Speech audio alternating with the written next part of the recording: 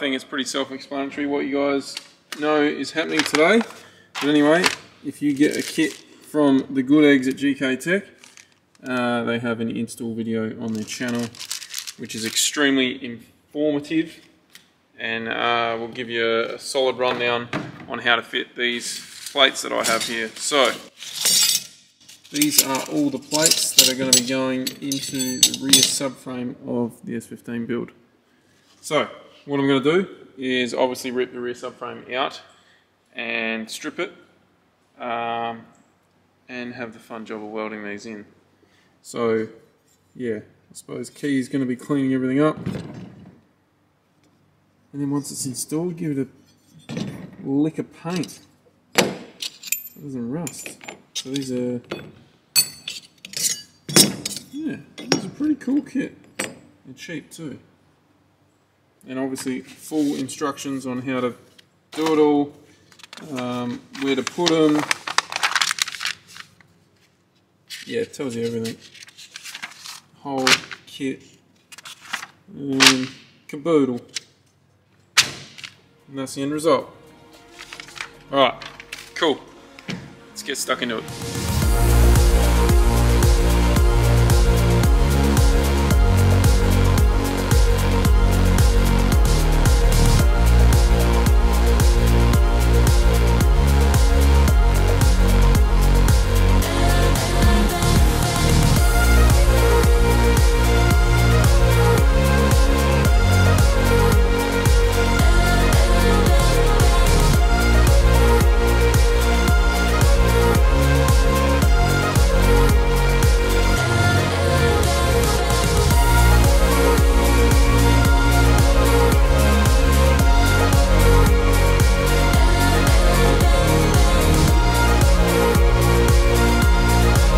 As we can see here, the subframe's out.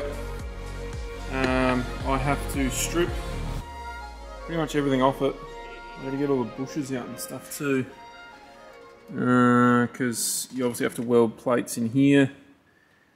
There's a few things I'm going to cut off as well. I think you're allowed to cut like this off. But anyway, we'll go over it. I'll get all this cleaned off, get everything stripped. And then hopefully there's room in the fab room next door without interfering with Rob. And I can, get busy and try and smash this out today. See how we go.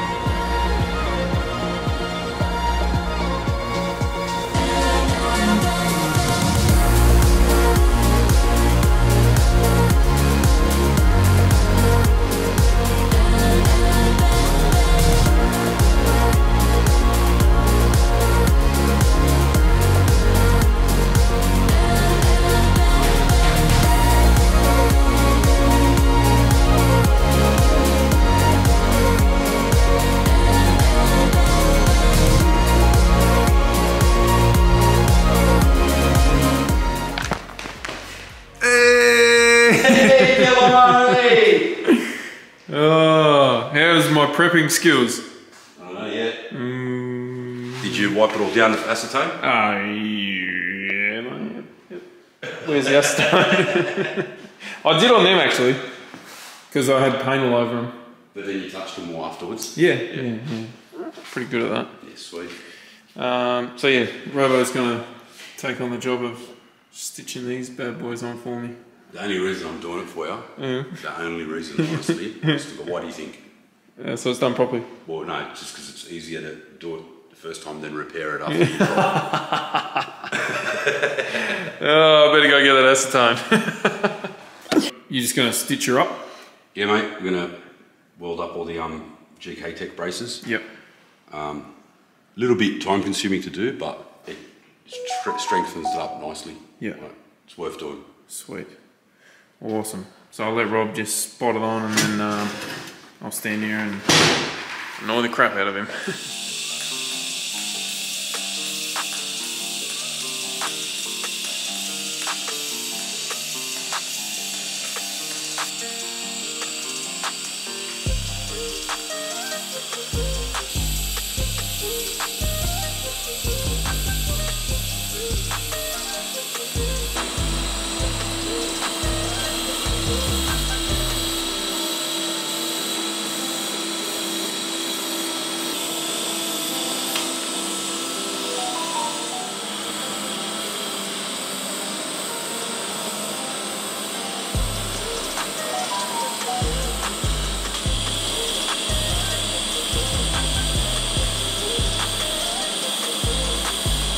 So, all the bushes are out. Rob's done all the welding. She's she's ready to get cleaned up. Give her a lacquer paint, and she's ready to go. It's that easy. Thanks, Robo. Oh, and Laz is here too. Hey, he's scared of the camera again. But no, big thanks to Robo. I tried to battle these with drilling them out, and yeah, just wasn't working. Rob come out, got the oxy and said just burn them out, stop being a dick. So I stopped being a dick and we did it. Well, he did it. So there you go. Alright, time to clean it up. Oh shh. Damn. So she's all painted up. Oh yeah, I got myself a slick new hairdo.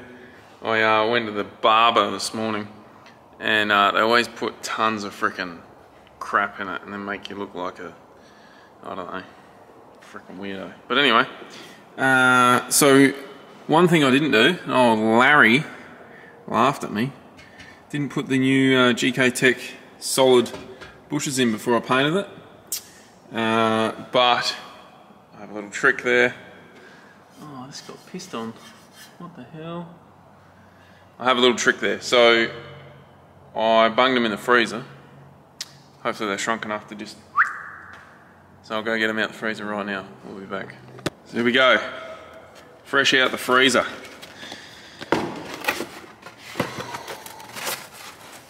Will it work?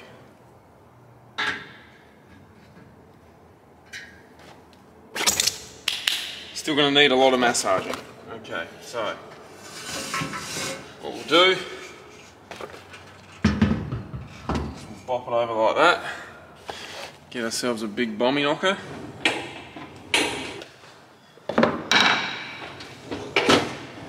Righto.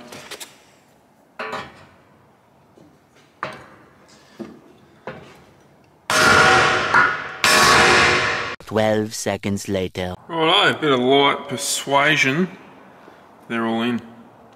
So they were actually, when they were fully frozen, they didn't want to go in. So once they melted a little bit, they they went in. Like, had to hit them a little bit, but wasn't too bad. Cool. So I'm going to be running a 370 or 350 diff in this car. So I've got the GKtech offset bushes for the diff. The diff hasn't arrived yet, so yeah, it's a real basic kit. You got offset bushes for the front here and the back. You can run one post or two. We're going to run two, and I think it's like a 4:3 ratio. So yeah, it's going to be pretty cool. Not going the Winters route, just because they're so bloody expensive at the moment. They're crazy. I was even thinking about selling the one out the Beamer just because the price is through the roof. But yeah, because I've never changed the freaking ratios in the Beamer, not once. Because it revs so much, I just, yeah, pick a different gear. Actually, that's a lie. I changed them once just to see what the difference would be at Malalar. And you know, yeah, it did make a little bit of a difference, but not enough to warrant having a $10,000 diff in it. But anyway. So that's pretty much the rear subframe done. Massive thanks to GKtech obviously for supporting this build and all the parts to get this cracking. So that's one piece of the mega puzzle.